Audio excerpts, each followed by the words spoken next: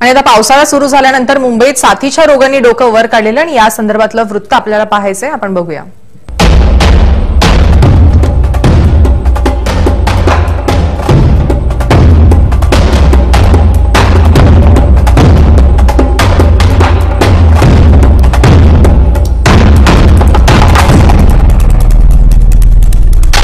पावसाळा सुरू झालाय आणि आता मुंबईत साथीच्या रोगांनी डोकं वर काढायला सुरुवात केली आहे. एका महिन्याभरात आतापर्यंत लेप्टोचे 5 रुग्ण आढळलेत आणि यापैकी 3घांचा मृत्यू झालाय, तर गॅस्ट्रोचे तब्बल 779 रुग्ण आढळलेत. मलाड परिसरात महिलांचा आणि त्याचप्रमाणे कुर्ला गोवंडीमध्ये लेप्टोनं बळी घेतलेला आहे.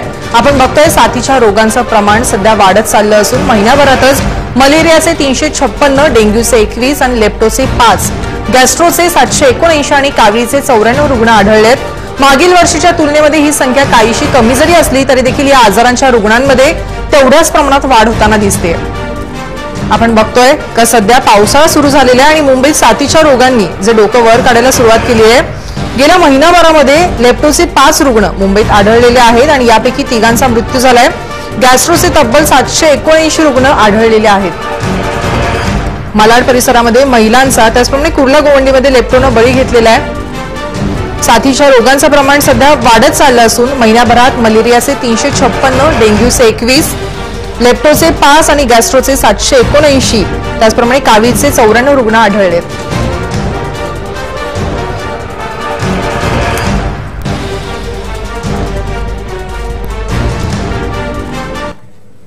आणि या संदर्भात बातचीत करण्यासाठी सेंट जॉर्ज हॉस्पिटलचे अधीक्षक डॉक्टर मधुकर गायकवाड माझ्यासोबत आहेत. सर, आपल्या या कार्यक्रमामध्ये स्वागत. एकंदरीत लेप्टोज हा आता आजार सध्या मुंबईमध्ये डोकं वर काढतोय आणि हा आजार सध्या कसा पसरतोय या संदर्भात काय सांगाल?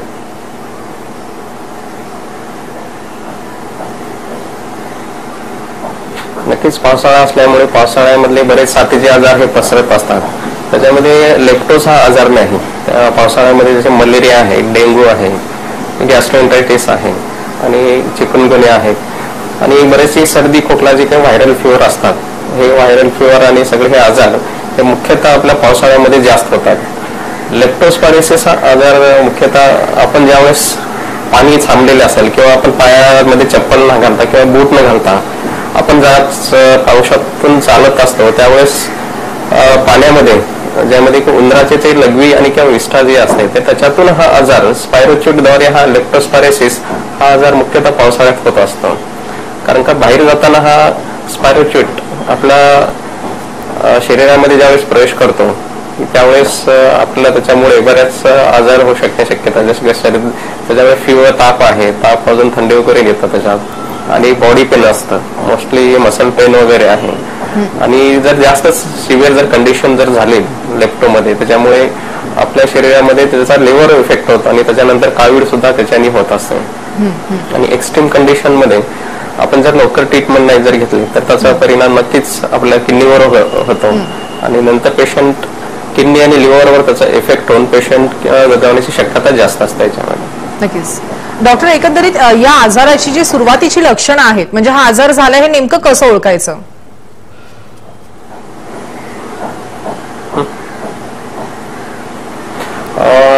पावसाळ्यामधले जे साथीचे जे आजार आहेत सध्या की मलेरिया आहे, डेंग्यू आणि लेप्टोस्पायरोसिस हा सगळ्यामध्ये ताप येऊन थंडी वाजून ताप वगैरे जास्त येत असते.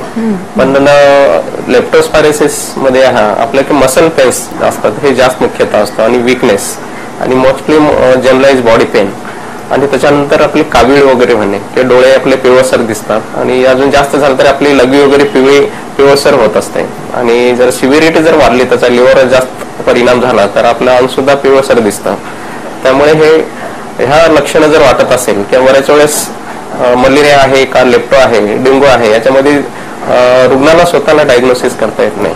तर त्यावेळेस अशा जर आजारात किंवा लक्ष जर वाटत असेल पावसाळ्यात तर नक्की तो आपल्या डॉक्टराकडे जाऊन डॉक्टरांना दाखवल्यानंतर डॉक्टर त्यांच्यावर ऍडवाइस टेस्ट वगैरे केल्यानंतर त्याचे सायन्स ऑफ सिम्पटम्स बघून हा नेमका मलेरिया आहे, लेप्टो आहे, डेंग्यू आहे याचा आपण डायग्नोसिस करून त्याचे मुख्यतः जे झाल्यानंतर डायग्नोसिस आपण त्याच्या योग्य प्रकारे त्याच्यावर आपण ट्रीटमेंट करू शकतो.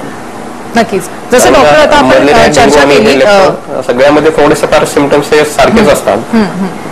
नक्कीच. आता आपण जशी चर्चा केली लेप्टोबद्दल, तशीच मलेरियावरती असं होतं का अनेकदा मलेरिया आजार झाल्यानंतर लोक त्याकडे अनेकदा दुर्लक्ष करतात आणि नंतर अचानक लास्ट स्टेजला जाऊन मलेरिया पोहोचतो, या संदर्भात काय सांगाल?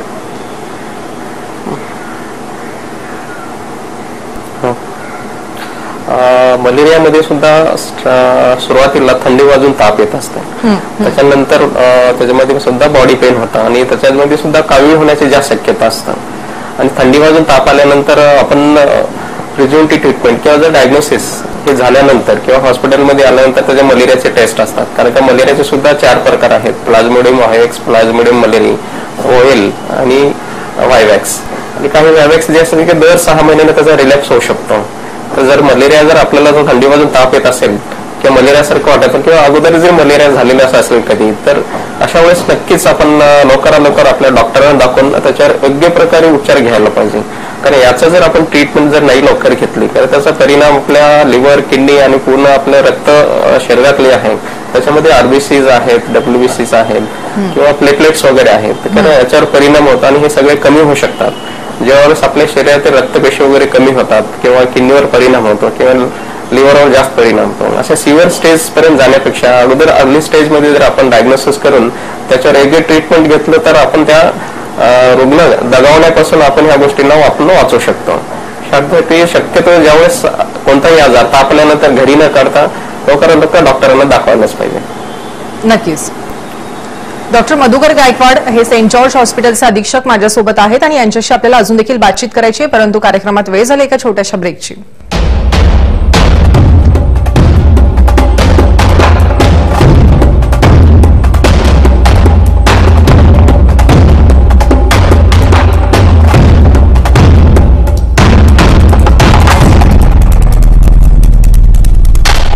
पाहिलं का आता पावसाळा तोंडावरती आलेला आहे आणि पावसाळा सध्या सुरू झालेला आहे आणि यातून अनेक आजार हे सध्या डोकं वर काढतात आणि या संदर्भातच आपण चर्चा करतोय. आणि माझ्यासोबत आहेत सेंट जॉर्ज हॉस्पिटलचे अधीक्षक डॉक्टर मधुकर गायकवाड सरांशी मी पुन्हा एकदा बातचीत करायला सुरुवात करते. डॉक्टर, मला या संदर्भात काय सांगाल की आपण आता चर्चा केली का लेप्टो त्याचप्रमाणे मलेरिया हे झाल्यानंतर आपण काय काळजी किंवा त्याची लक्षणांबद्दल आपण आता चर्चा केली, परंतु हे होऊ नयेत म्हणून पूर्वतयारी काय करावी असं तुम्हाला वाटतं डॉक्टर?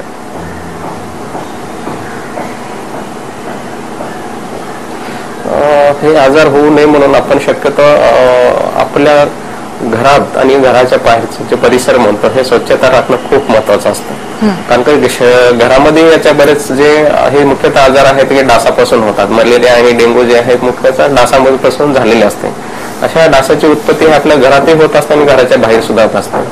आपल्या घरामध्ये आपण बघतो की फ्लॉवर पॉट्स असतील किंवा रेफ्रिजरेटर असतील, फ्रीज असतील, तर जिथं पाणी साचलेलं असतं तिथं घरामध्ये जास्त होण्याची शक्यता असते. आणि बाहेर आपला जो आजूबाजूचा परिसर आहे जिथे की पाणी साचलेलं असतं किंवा आपल्या बाजूबाजूला बरेच खड्डे असतात त्याच्यामध्ये सुद्धा बरेच वेळेस पाणी साचलेलं असतं किंवा कोणतेही माठ असेल किंवा कोणते पत्रे असतील जिथे की पाणी साचलेलं असतं, अशा ठिकाणी डासांची उत्पत्ती जास्त होण्याची शक्यता असते. तर असे जे आजूबाजूचे परिसर आहेत हे स्वच्छ ठेवणे आणि आपल्या घरातले जे जिथे जास्त दिवस पाणी आहे त्याच्यामध्ये जे डास होण्याची शक्यता जास्त असते, तर असे पाणी वगैरे आपण काढून टाकायला पाहिजे आणि घरातली सुद्धा स्वच्छता आणि आजूबाजूची स्वच्छता. त्याच्यानंतर आपल्या स्वतःच्या शरीराची सुद्धा स्वच्छता खूप महत्वाची असते किंवा आपल्या शरीराची निगा राखणे म्हणतो आपण की पावसाळ्यामध्ये ज्यावेळेस आपण बाहेर वगैरे फिरून येतो त्यावेळेस आपले कपडे वगैरे ओले होतात. अशा वेळेस आपले कपडे वगैरे लवकर बदलणे किंवा आपण कोरडे कपडे घालणे त्याच्यामुळे स्किन इन्फेक्शन होण्याचे जास्त चान्सेस असतात. त्यामुळे ह्या गोष्टी ज्या आहेत आणि लेप्टो आपण ज्यावेळेस बाहेर जात असतो की पायाने किंवा रिकामी पायाने न जाता किंवा आपल्या पायावर किंवा हातावर किंवा जर जखम असेल तर लवकरात लवकर डॉक्टरांना दाखवून घेऊन त्याला अँटीबायोटिक्स ऑइंटमेंट्स लावायला पाहिजे आणि आपले पाय हे पूर्णतः झाकायला पाहिजे. जसे काय गम बूट्स वगैरे असतात ते पूर्ण आपल्या पायाला झाकलं जातं. जिथे की आपण पाणी जिथं साचलेलं असतं असं पाण्यातून जायला वगैरे टाळायला पाहिजे. शक्यतो घाण पाणी जिथे असतात जिथे की असे उंदीर वगैरे की मरून पडलेले असतात की आता उंदरामुळे हा शक्यता लेप्टोस्पायरोसिस होतो आणि डासामुळे दुसरे जे आजार आहेत होण्याची शक्यता असते. आणि आपण ज्यावेळेस बाहेर जातो त्यावेळेस बाहेरचं खाणं वगैरे टाळायला पाहिजे किंवा बाहेरचं शक्यतो पाणी वगैरे टाळायला पाहिजे कारण त्याच्यामुळे सुद्धा गॅस्ट्रोएंटरायटिस सारखे आजार होऊ शकतात. आणि जास्त भिजल्यानंतर पावसामुळे सुद्धा जे व्हायरल फिवर्स आहेत जसे की सर्दी खोकला आहे किंवा डोकेदुखी आहे हे सुद्धा आजार होतात. त्यामुळे शक्यतो पावसातील बाहेर खाणे टाळणे, आपल्या घरातले आणि घराबाहेरच्या परिसराची स्वच्छता आणि स्वतःच्या शरीराची स्वच्छता ठेवणं हे खूप महत्वाचं असतं. आणि घरामध्ये जे लहान मुलं असतात किंवा आपले आई वडील किंवा असे जास्त 60 वर्षापेक्षा जास्त असे आपल्या घरातले हे असतात आई वडील वगैरे, अशा लोकांची सुद्धा काळजी घेणं खूप महत्वाचे असतं. कारण काय अशा लोकांना सुद्धा खूप आजार हे लवकर होण्याचे जास्त चान्सेस असतात. शक्यतो हे सगळ्या गोष्टीचा काळजी आणि स्वच्छता हे खूप महत्वाचे आहे की ह्या आजारापासून आपण दूर राहू शकतो. नक्कीच या सगळ्या आजारांबद्दल आपल्याला अजून देखील चर्चा करायची, परंतु कार्यक्रमात वेळ झाली एका छोट्याशा ब्रेकची.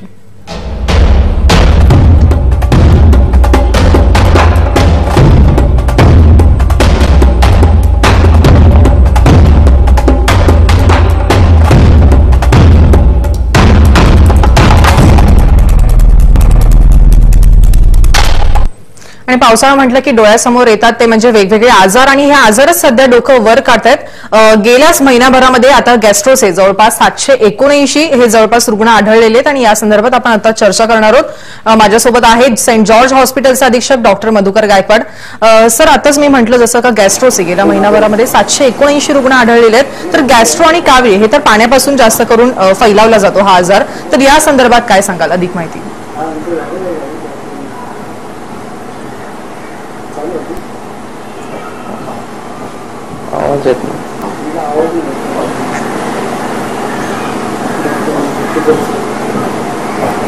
डॉक्टर, माझा आवाज तुमच्यापर्यंत पोहोचतोय? आपण बघतोय एका महिन्याभरात गॅस्ट्रोचे तब्बल 779 रुग्ण आढळलेले आहेत आणि पावसाळा सुरू झाल्यानंतर मुंबईत आता साथीच्या रोगांनी डोकं वर काढायला सुरुवात केली आहे. एका महिन्याभरात आतापर्यंत लेप्टोचे 5 रुग्ण आढळले असून त्यातील 3घांचा मृत्यू झालाय. तर गॅस्ट्रोचे तब्बल 779 रुग्ण आढळलेत आणि मलाड परिसरामध्ये त्याचप्रमाणे कुर्ला गोवंडीमध्ये लेप्टोने महिलांचा बळी घेतलेला आहे.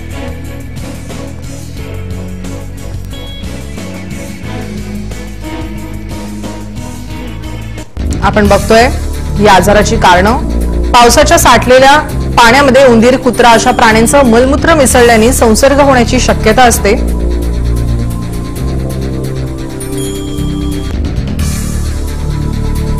त्याचप्रमाणे पावसाच्या साठलेल्या पाण्यात सांडपाणी आणि घाण मिसळलेल्या दूषित पाण्याशी जखमांचा संपर्क आल्यास शरीरामध्ये जंतू संसर्ग होऊ शकतो.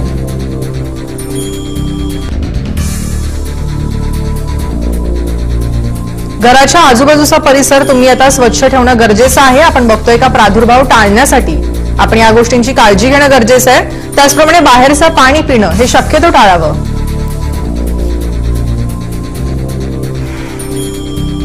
त्याचप्रमाणे उघड्यावरचे अन्नपदार्थ हे कुणी खाऊ नयेत.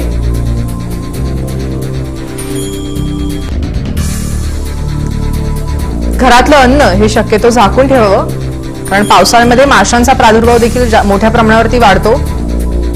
उघड्या पायाने पावसाच्या पाण्यात जाणं हे शक्यतो टाळावं.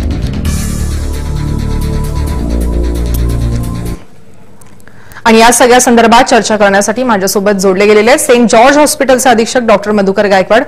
सर, आपण मगाशी चर्चा करत होतो गॅस्ट्रोबद्दल, का गेल्या महिनाभरात आता गॅस्ट्रोने 779 जणांचे 79 रुग्ण हे सध्या आढळलेले आहेत, तर या संदर्भात काय सांगाल? गॅस्ट्रो आणि कावीळ हे शक्यतो पाण्याने पसरले जातो रोग, या संदर्भात काय अधिक माहिती सांगाल?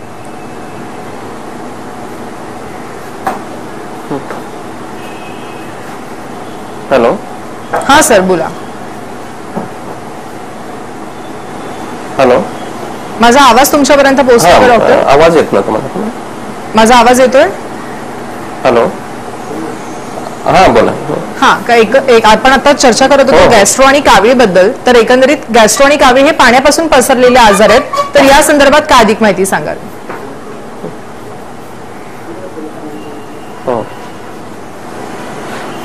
गॅस्ट्रो आणि मलेरिया, डेंग्यू जे आहेत, मुख्यतः आपले जे पाणी वगैरे आपण जास्त बाहेरच्या हॉटेलमध्ये खातो किंवा बाहेरचे पदार्थ वगैरे जे खाल्ले जातात, की आपण जे काही कॉन्टामिनेटेड वॉटर असतात, तर असे बाहेरचे अन्न आणि पाणी याच्याद्वारे आपल्याला बरेचसे गॅस्ट्रोएंटरायटिस होतात. त्याच्यामुळे हे